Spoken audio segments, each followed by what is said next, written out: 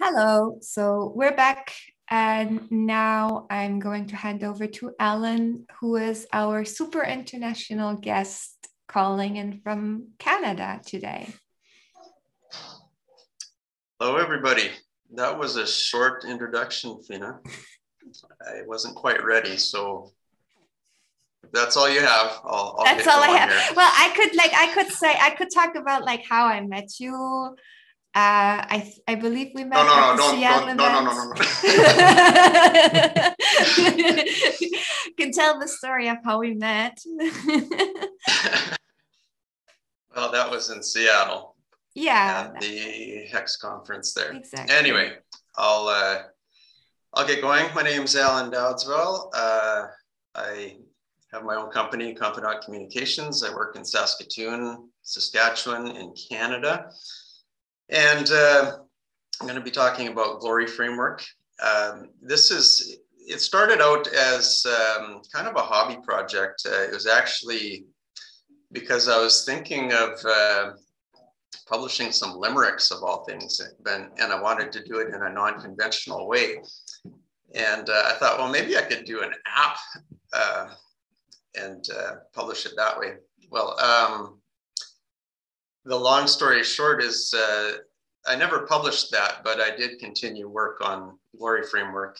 I was just looking at my code base, and the first commit was in 2012. So it hasn't been under heavy development, but I have been plugging away at it to the point where I've built an interesting professional project with it, and it seems to be working well. So I thought it's at least worthy of a show and tell. So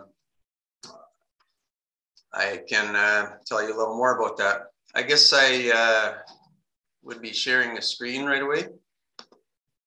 I'll just do that. Okay. You see my logo I made? All right, so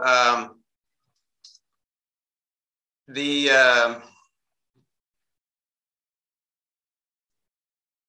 Glory Framework is it's heavily inspired by Gaia Framework, which I started using back when I was doing Flash, and that was used a lot with Flash developers for building complete websites.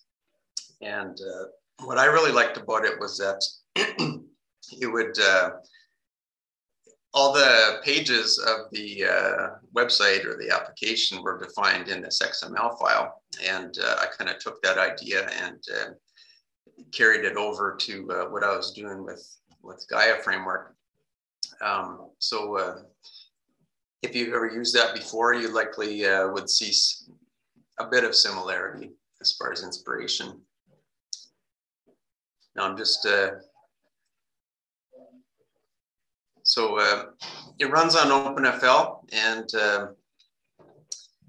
as such, it can take advantage of all the different libraries that are available in OpenFL. I myself have successfully used it with Away3D and with Feathers UI. And out of the box, it uses a couple other very useful libraries, which I will mention as we go on. I've made an effort to document it to some extent. All the source code is on GitHub, and I'll provide a link to that at the end of the presentation. So, like I said, it started out planning on being an app, and I did get it on my iPod at one time, but now it's more heavily following my needs for building a website out of it. As I mentioned, as file-based configuration. It supports all the assets that OpenFL does, and so you can prepare your artwork using Photoshop or Illustrator or even Inkscape. It has the necessary technology built in to load those things. If you're cloning the repository and going through the examples, there's pages that use all of these things, just to show you what's going on.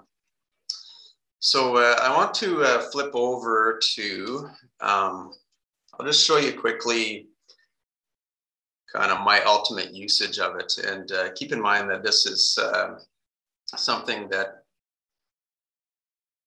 is going beyond what Glory uses, but it's been a good starting point to build an application on without getting in the way. It just runs in the background. So this kitchen visualization tool for RTA is what I am currently working on right now. And as far as Glory is concerned, all these navigations are Glory pages. So if I move on to island sizes, you can see that the address changes in the browser bar.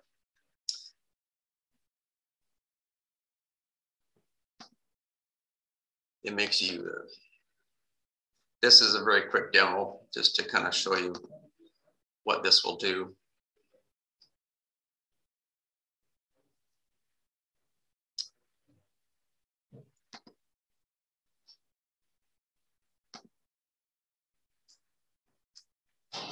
And at this point, I'm realizing I should have loaded the secure version of it, which had a demo already prepared. The neat thing about this is that it treats it like a real web page, in that it'll load the page that directly depending on the address in the address bar. So at any point, let's say I'm working on it and I change the data in the background, I can just hit a refresh on my browser and it'll go back to this page. So this is basic OpenFL stuff. And then once you've configured your kitchen, it'll render in the browser.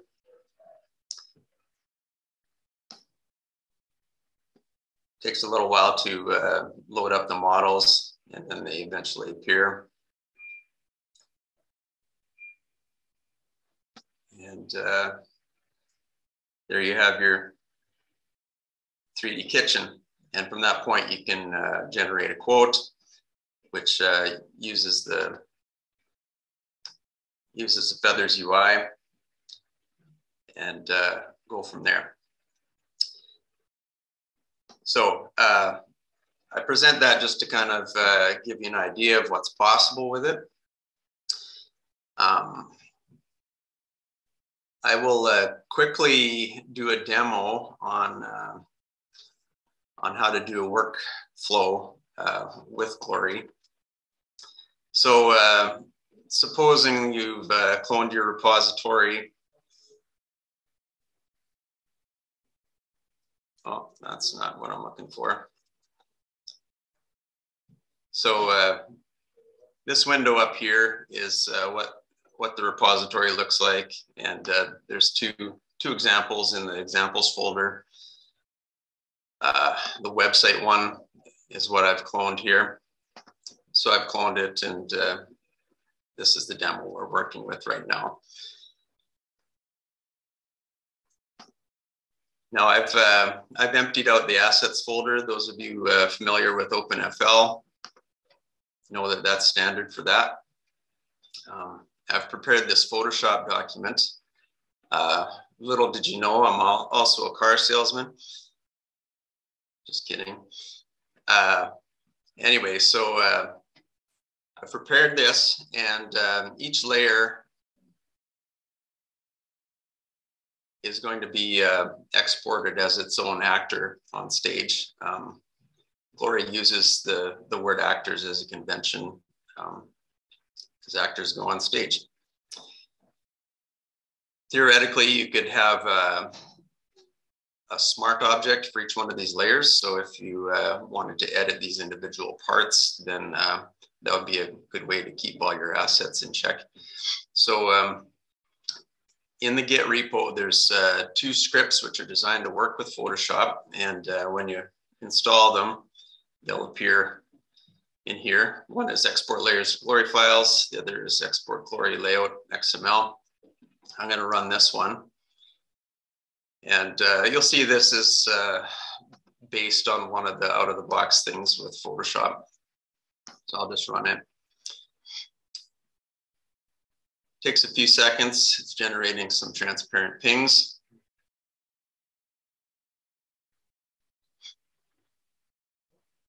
It's too bad it doesn't play background music when it's doing that. I'll maybe get Simon and Fina to provide that next time I do such a demo. It's almost done. It's going to do a beach ball, and then it'll tell me a little happy message saying it's all worked out fine. There. So after doing that, you can see it's in that same folder. It's generated these numbered files for each of the assets. And as I was preparing this, I decided, well, it'll keep it more organized if I keep it in a folder within assets. So I've just copied those in there. So that's ready to use. And the other step is I'll run the XML output. And I'm just going to delete my old one. XML goes pretty quickly.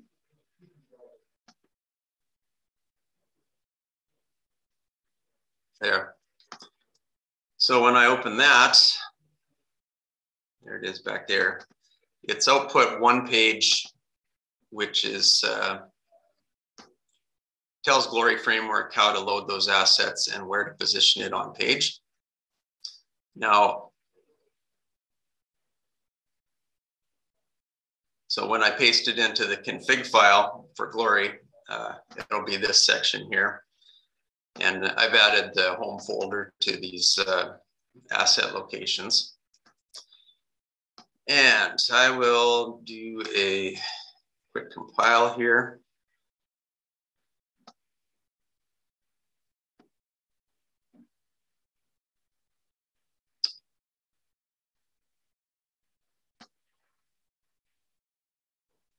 Wow, you guys are dancing all around. There we go. There.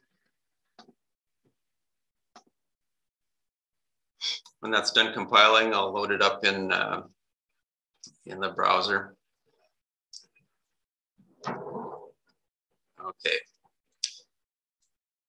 So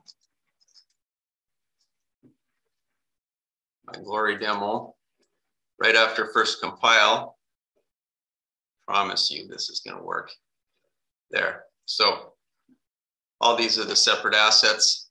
Now, as you can see, OpenFL by default is taking up the whole browser window. So this isn't quite as pretty as you might want. So with that in mind, I also included support for the advanced layout library for OpenFL. And I've made it so that you can call the functions in advanced layout by entering it into this layout attribute for each one of these actors. So normally that's blank on first export when you generate the XML, but so I manually added those things. And then when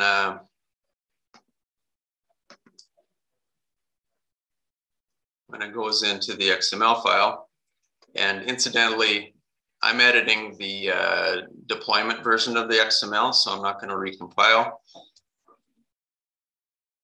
So now that that's in there, it'll lay out more nicely. And so it has some behaviors that are built into the advanced layout library. So that's a nice out of the box way to do your layouts. However, I found that for that kitchen design tool project, I required a little more robust layout, something that would behave a little bit more like HTML. So I used the Feathers UI library for that. Worked really well. Now, obviously a website isn't usually a single page. So if we're to go back to here and put something in our controls section up here, I'm just going to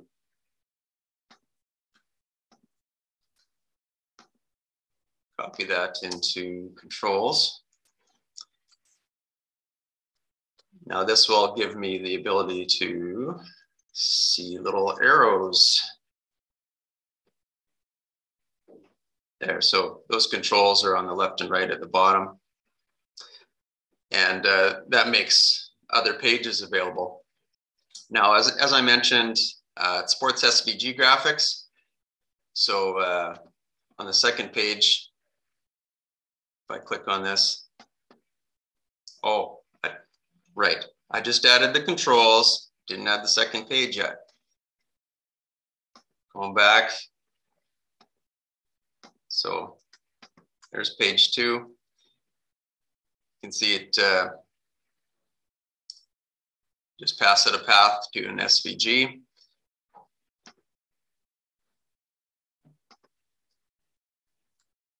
Stick it in there and reload.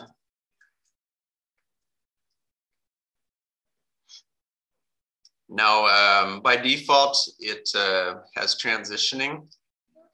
So there's page classes, and by default, they will fade out, fade in, and then it loads my SVG.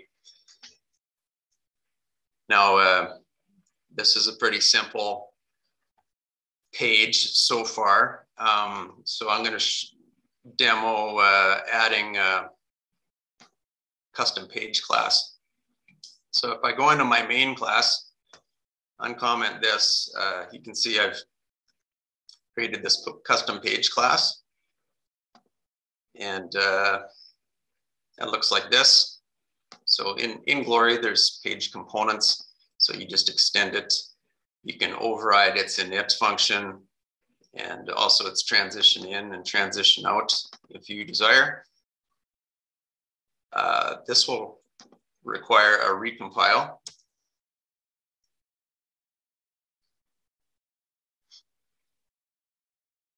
You're still not singing, you guys.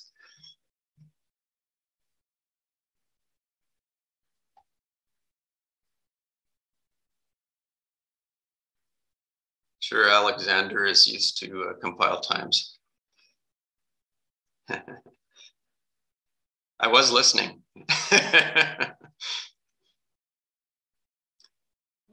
Anyway, fun story. I always add this to the end of my terminal commands, because then my Mac OS will yell out, "It's done." That way I can go browse Twitter while it's compiling, and I'll hear that it's done. Okay, it's finished now. So if I reload this page, you'll see that I added a simple animation using Actuate. Oh, hey, you know what happened? It took my original assets file from there. So I'll just replace that. Going back.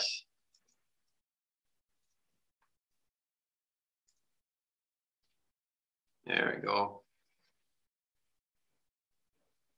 So yeah, it's fairly tolerant of not making you recompile every time. So if you make a screw up like I just did, then it'll just let you swap out the XML and go from there. Now I'm trying to think of what other interesting features there are. The actual website demo which is included in the repository, it demonstrates some of the different actor types that are available. So you can load a bitmap, you can load a Swift file or an SVG. You can also, in the XML, configure it directly to generate a text field and pass styling information to that. So that also is a useful tool. And in future, I intend to make that integrate so that you can have a bit of search engine optimization. Haven't quite figured out the tech for that. I think it will involve having the generated PHP file load that up and pass it to search engines instead of the actual application. Now, I think I'm maybe done my demo. So if anyone has any questions, please go ahead. All right. So we have one question here from Jeff Wood, who asks, what's the three? First of all, he said cool. Thanks, Jeff. I'm gonna liberally add an exclamation point or two to that. And then he asks, what's the 3D rendering framework? OA3D. And I spent a lot of time deciding what 3D engine to use. And the client had a bunch of models in SketchUp, and SketchUp has the ability to export in a number of formats, and the 3D engines available for Hex have the ability to import in a number of formats. So I looked at Away3D, I looked at Heaps 3D, also thought about using externs with 3JS. And anyway, I did a lot of experimentation, and not all the engines are able to import just every flavor of those things too. Sometimes you can export a collada file, and one engine will think it's just great, and another engine won't be able to do anything with it. Heaps 3D was really good with FBX format. In the end, I chose Away3D because there were so many other OpenFL libraries that I really wanted to use, including Glory Framework. And it was really good at loading collada files. So that's what we ended up doing. And the collada files get processed through Blender after exporting from SketchUp. And then, thank you. Alex, the first, third, and second, I don't know. Alex asks, does it have any built-in way to control the app from another JS code loaded in the same page?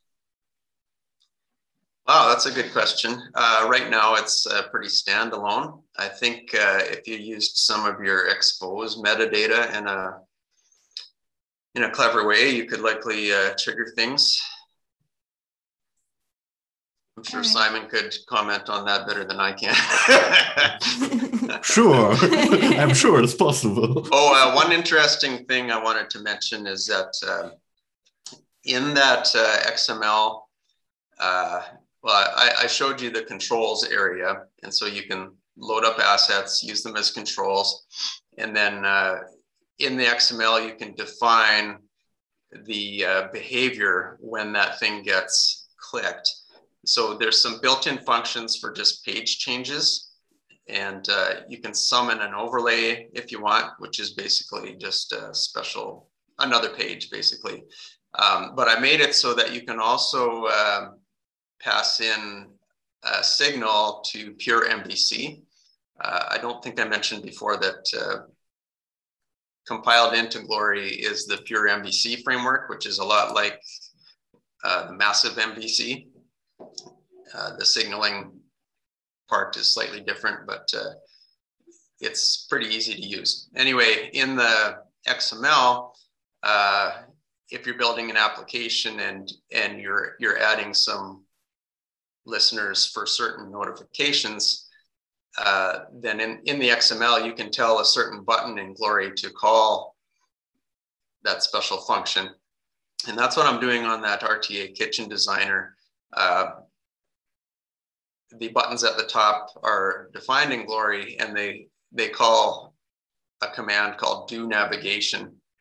And that's where my logic is contained that decides whether you are actually allowed to switch pages.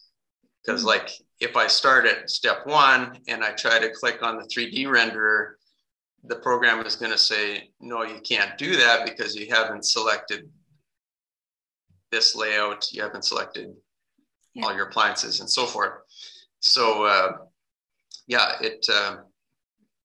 that's a very useful feature that helps Glory help you in creating your web application. It sounds like super neat, actually. All right. All right, let's see. Yeah, I think that was it. I have one last question myself, actually. So how is it that you are using Hex now? Like, how did that come about? Tell us the story of how you first met. Okay. Hex. You don't remember my talk from 2018?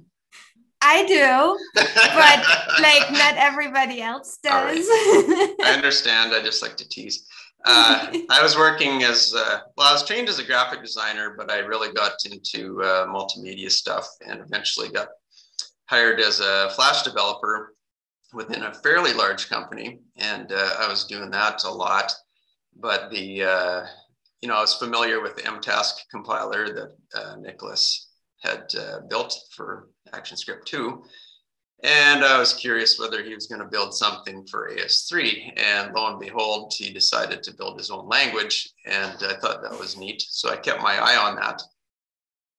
And when it seemed apparent that Flash was not going to last forever, I kept opening my eyes wider and wider at Hex, thinking, yeah, this could be a good replacement tool. And then later on, when I started my own business, an opportunity came up to convert an existing Flash application to HTML5. And as I was mentioning to you guys this morning, instead, at the time, NME, which is the ancestor of OpenFL, was not that great for HTML5. OpenFL didn't even exist. But there was a library called easel.js, which I was able to rope in. So I converted my ActionScript code to Hex. I swapped out the view with easel.js, and I used externs to call that. I used jQuery for other stuff too, to get, of all things, an odometer, a graphic odometer. I used jQuery for that. But Hex was great. It just, I could compile my app and it would call anything else I needed from JavaScript world, and it worked really good. So after that point, I went all in on Hex. I don't know about you guys, but I don't have a lot of time to learn cajillions of other languages. And we've talked about Hex being the one language to rule them all, and it's certainly been that for me. So I tend to use it primarily for in-browser applications of various sorts. Right after that, I used it in combination with some other libraries for a Government of Canada shelter belt design tool.